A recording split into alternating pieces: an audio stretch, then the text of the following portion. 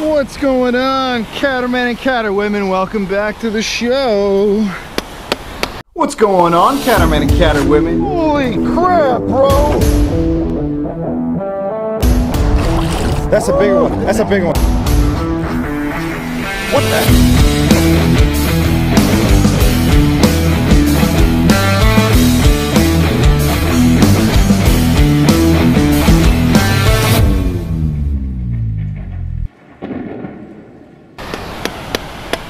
Yeah, not exactly a catfishing adventure if you can't already recognize that sound over there. That's the Atlantic Ocean for you. We're just starting off a nice evening today. Gonna get some shark baits together, and then hopefully we're gonna put something more together. And yeah, we're gonna just throw out some squid chunks right now, just to get our hands on some bait. Literally, that's all I'm here for. And if you guys are gonna start noticing a little limp in my leg, well, yeah, I definitely have one. I severely sprained my left ankle last week. Shark season 2019 starting right here, right now. All right, get close to that rod. I'll be fine over here. Woo!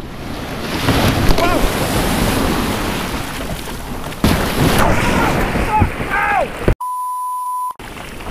Ah! Well, yeah, there you go. So that's what happened. Basically, I was sharking out a bait. I didn't realize that the waves at the spot were slow to build up but hard to drop. Like over here, you have a lot of waves coming. I don't know if you guys can see that, but it's a gentle drop. The spot where we were at, well, it wasn't exactly like that. So that wave grabbed that kayak, flipped it around, and literally took me out and took my feet out, and literally went right down into my foot over there, right where all the tendons are, and just wreaked havoc. So it was a fun time, you know. Definitely sucked. Still sucks. It hurts a lot. I got to do what I got to do for you guys. So anyways, just a simple bottom rig with 6-aught Gamakatsu circle hooks. Just gonna put out some pyramid sinkers, like 6-aught ones. Like I said, with chunks of squid, we should be good to go. Using pretty light line. I got one little tiny 7'6" combo, got another 9-foot combo. But yeah, this spot is like one of my favorite spots to catch bait, just because there's a lot of rocks here. It's a lot of skate and dogfish here, which is exactly what we're after. And here's the thing, skate and dogfish, they're not the best baits. They're not the best baits because they're not as good as bonita or Spanish mackerel or bluefish. But you know what the wise thing is about these baits and why I like them? I get a bigger chance at a good sized fish because I get to soak them longer because the crabs don't peel them apart as quick. That's my #1 priority when I'm sharking. I don't want to make so many kayak trips out. That's exactly what happens with bunker and bluefish. The crabs love that stuff, and you can't keep it out in the water very long until there's nothing left on the end of your hook. Oh man, so this cooler's too good. It kept this squid still completely frozen, and it's been in here for like 6 hours. So we're gonna have to work with some yeah, some very, very frozen squid, which is fine. I like to just use that head and chop off a nice body chunk. And shout out to Mustad for making a pretty sweet bait knife. But yeah, in case you guys are curious about this cooler right here, I'm gonna put a link down below so you can actually see what it's like, how much it costs. Right underneath the eye over there. Twist it a little bit to the side. Boom. Also, quick thing I want to let you guys know about: when we catch these doggies, I'm not going to keep female dogfish. I'm only keeping males, and I'm going to show you how to sex them. Let's cast the first bait out of the evening. Let's enjoy this nice sound of the ocean. Let's just catch some bait, and then let's head further down south where the big predatory toothy fish hang out.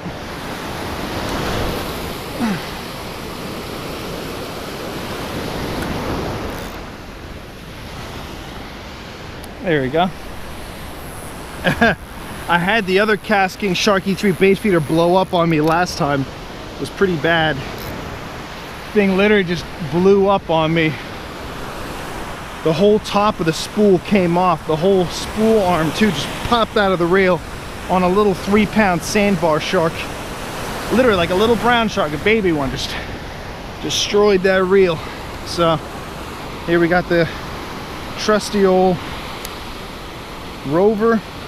It's getting a little churny inside of it, I gotta admit.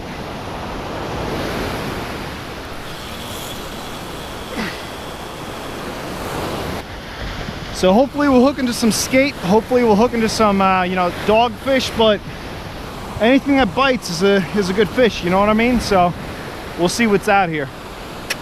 Oh, and before we get started, was that already a fish? Oh, whoa, guys, we got something big on here. Holy crap! This whole rod just doubled on over. What the heck is this? Whatever the heck it is, literally just bent this entire rod in half. That's definitely a skate, which is good. That's exactly what we need. Let's drag it up. Yep, it's a skate. And that's exactly what we needed, guys. That's a nice skate right there. Now, I learned a long time ago that if you want to keep a skate, keep your fingers away from its mouth, because that mouth on it will literally annihilate your hand. So we'll humanely dispose of the skate. There we go. Perfect hook set on that skate too. They're covered in spines, so you want to make sure that yeah, you don't get nailed by any of these spines. I think we got another fish on the other rod, so that's good. We're gonna probably need anywhere from, like, say 3 to 4 skate should be perfect. That's why I like this spot, see? It's that quick and easy. We lost whatever was on that. Hey yo, shout out to Monterey, California, Sea Wave Calamari. And we got people playing dubstep in the background. We got people hanging out on the beaches here. We got nice smells in the air of food. So, hey, listen, summer's here. I don't know about you guys, but I'm loving it. All right, here we go, guys. Look at that. Yeah, it's a skate for sure. There we go. Skater staying close to the structure tonight. It's number 2. That's a bigger one too. Look at that one. Woo! Nice. Definitely appreciate the universe for giving us some fresh bait like this, huh? Yeah, buddy, I appreciate your life. There we go. I think we got a dogfish over here. Yeah, they like to hang out further out in the surf. We definitely have one here. Feels nicer too. Giant dogfish. All right, guys, so here we're gonna do the first sex reveal of a dogfish. That is a male dogfish because it has these extra little appendages here called claspers down here. So as much as I would usually keep a dogfish this size, I don't really need a guy like this small. You know what, let's just let him go. Let him, tell him, hey buddy, bring your big boys, right? Let's get some of this salty water here, eh? Oh yes. Oh yes, oh yes, I love Chicken Express. 2 wings and a breast, I love Chicken Express. If you don't know where that's from, that's cool. I got a nice bite over here. I don't know what it is, but oh yeah. Running in the surf. It's hunkering down a lot. All right, what is this? What the heck? Could be a bluefish too, who knows? Oh no, it's a nicer dogfish. Look at that. That actually could be a spiny. Is it? No, that's just a really nice size. And it's a male. Is it? Yes. It's a male. Actually, it's a female, which sucks, but whatever. You know, it is what it is. At least we got a nicer one. That's a good sign that there's bigger ones out here. While we wait for one of these rods to go off, I gotta tell you what, I love these rotomolded coolers. They are so sturdy, so comfortable. Like, I'm about 5 pounds, 210 pounds, about 230 on a good day. And yeah, we're just straight chilling over here, man. I love it. Yeah, we got a bite for sure right there. I saw that. Yeah, what do we got here? Definitely hook up to something.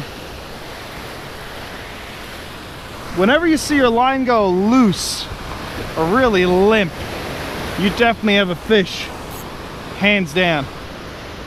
think this is a nice skate we got over here, or a really nice dogfish.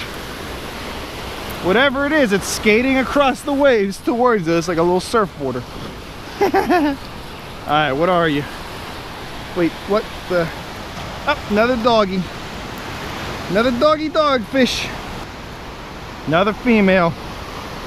Yeah, so I was gonna tell you guys, so I don't keep females because females, you know, they reproduce. One female can only carry so many little young, but like one male can populate so many females. So I don't know, it just doesn't make sense to me to keep females for most species, you know. The reason why most species, the females are protected, you know, if it's like a valuable game species. Alright guys, I think we got another skate on over here, hopefully. I don't know, there's something on here. It was sitting on it the entire time, I think. That's a little doggy, just like I thought. Thanks.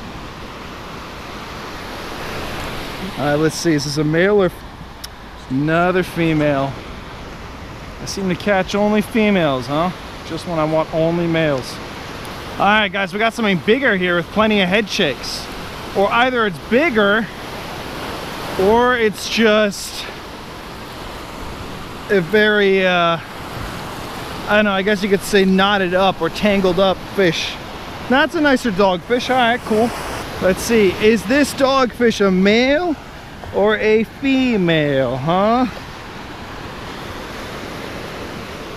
I don't see claspers. Gosh darn it. You guys, why? Why? I don't know why. Why you do this to me, eh? Pendejo. Alright, there we go. Yeah, we definitely got something on over here, that's for sure.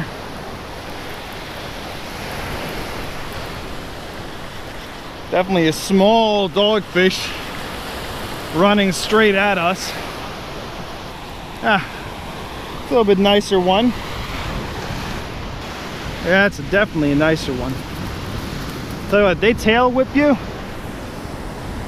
It's a male. Finally. They tail whip you. It can really hurt. It can leave a mark on you. So we're gonna take this guy out humanely, like, and quickly.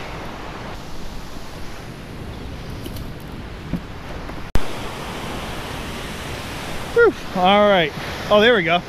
That looks like a nicer fish over there. It just struck. Damn, whatever that was I just struck with, that struck hard as heck. The whole rod just bent in half. All right, let's see what's on here, Hoy. Could be a bluefish too.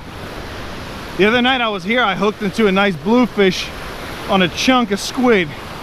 The only reason why I got him in is because I had a fluorocarbon leader. I only really run fluorocarbon nowadays just because, one, I don't want to lose a lot of rigs, and two, just because it gives me a better chance not to get broken off by whatever I get into. Like the other day when we hooked into a freaking that little brown shark, that fluorocarbon leader held up perfect. Now usually the males travel in groups. It's another male.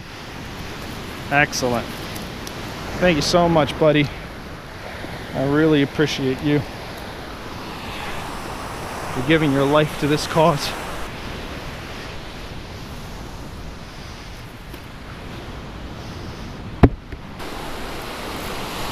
Is that a skate? Yep. Floppity flap flaps. Yep. There's the wings. There's the wingies. You know, skate actually tastes really good. Someone told me that, and I see this online TV show like showing them being eaten as like scallops almost. I think we should have plenty of shark bait now, even for 1.5 whole days of fishing.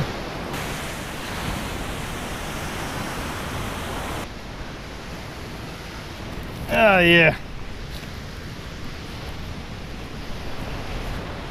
Whew. The cooler's full of bait now. It's more than enough. I don't want anything more in here. Else it's just going to be clogged up. Whatever the heck this is, it's actually putting up quite a nice fight. Could be a very large skate.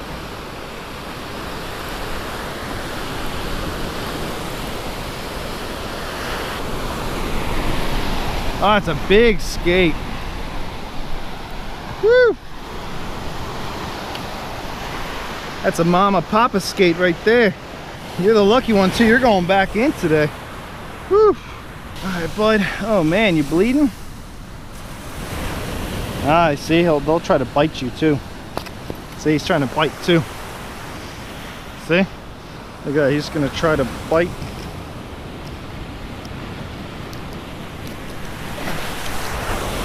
Now we're gonna turn him around real quick. Hook him in the bottom jaw right there. Slide right along down there, and there he goes. Back into the wash. All right, we got all the bait we need. Let's head back to the car and let's get down to the southeast point of New Jersey.